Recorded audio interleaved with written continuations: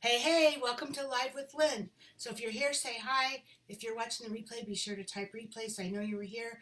I'm Lynn Huber, and I appreciate you being here today. I am having all kinds of technical difficulties, so please forgive me. My normal program that goes live would not boot up this morning. It wouldn't go live this morning, and now I'm using a different program, and I hope I'm live. I really hope that I'm live because I can't see. Oh, there we go. Okay, so anyway, so I'm sorry. It's, rough times, right? So hey, so we've all been home for something like, I don't know, a week or so, right? Maybe a little more. I'm not even sure. I'm losing track of time. So mostly though, for me, it's just business as usual. I mean, I already worked from home, so I'm continuing to do whatever I can to continue to work my business, right? But I've been watching you. I've been watching you on Facebook. And some of you have done an amazing job of putting that time to use decluttering your house or cleaning out your garage or your closets. You know, I've seen many of you post pictures on Facebook and you've done an amazing job. So once you get that done, your house, your garage, or your closets, they look amazing, right? But it doesn't take long before you realize that you have clutter creep, especially if your kids are home or you have a full house. Stuff is starting to build up again. So maybe you ended up replacing some of the stuff you got rid of, or maybe everyone isn't pitching in to help keep the house decluttered. And soon we're going to all be going back to work, and we really would like our house to stay that way, right? So I have a few simple, quick habits that all family members can do to keep the house decluttered. So the first one, deal with mail immediately. The last thing any of us wants to do after a long day at work is deal with the mail, or even right now, deal with the bills, right? But since it has to be done, do it immediately. Throw ads or other junk mail directly into the trash or recycling bin. You know, put your bills and other important papers in the specified place and shred sensitive information that doesn't need to be filed. And to make this even easier, make all your bills, banking, and other statements paperless and get your name on a no junk mail list. Before long, there'll be very little mail to deal with at all.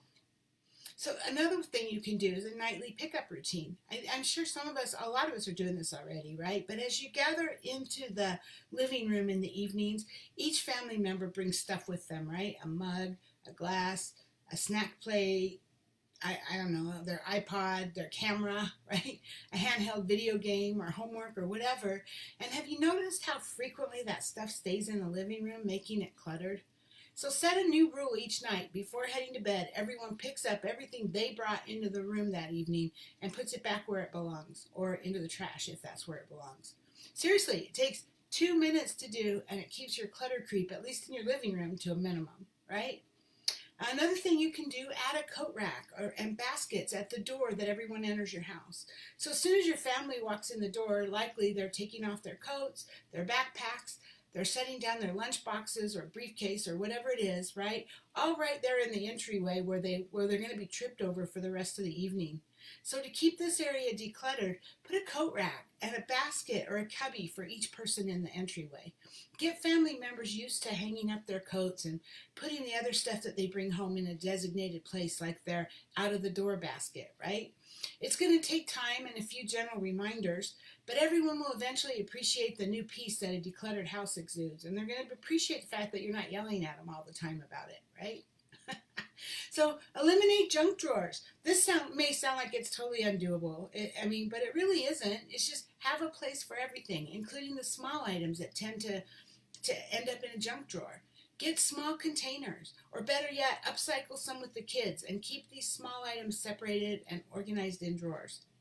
So things like batteries or paper clips or rubber bands or twist ties all have their own place in a drawer or two or wherever you're going to keep them, right? So like for instance, I don't know how many of us read the paper anymore, but if you take the rubber band off the Sunday paper, put it immediately in the correct cubbyhole before sitting down to enjoy the paper.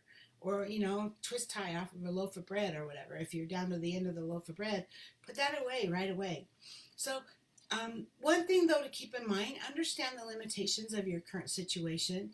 While you technically, this isn't a decluttering tip. It's one worth hearing. So unless you want to live in a constant state of stress and anxiety, it's important to accept the fact that some things can't be changed. You know, it is what it is. I mean, if you have young kids, there's always going to be toys. If you have school-age kids, there's always going to be papers and bags and homework. And these limitations are part of your life. If you're an Avon rep, you're going to have Avon everywhere. The story of my life is Avon, yeah. So, but rather than battling them every day, do what you can to minimize the problem, keep it from getting out of hand, and then let it go, right? Seriously, let it go, because it's not going to do you any good to fret about it. And then once you've got an organization system in place, your clutter problem should be much better, provided you keep using the system that you've created. And it's important to make that decluttering system really easy so that your busy life doesn't get in the way of your efforts and keep your home, your efforts to keep your home clutter-free, or your ability to enjoy your life. The more simple it is, the better, right? So, hey, now I'd love to hear from you. I don't know if you've been commenting because I don't see any comments, and I don't know. I don't know if this is even working, but hey, love to hear from you. What are the ways that you declutter your home? Please share with us in the comments. And if you have already written in the comments, I'll come back and read them. Nothing is showing up here. But anyway, that's all I have for you today. I hope you have a great day. Don't kill each other while you're home. Be